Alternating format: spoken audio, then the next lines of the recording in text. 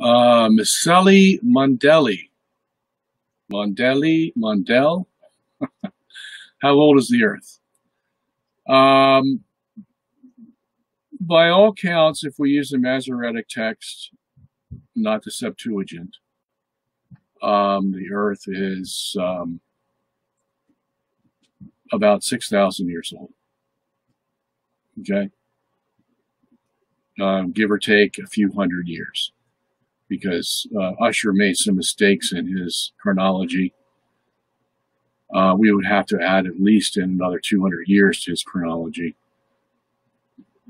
because of his mistake with the amount of time the Israelites spent in Egypt.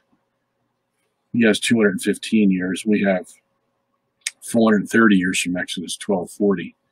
So you didn't get that right. But right around there, 6,000 to 6,500 years old.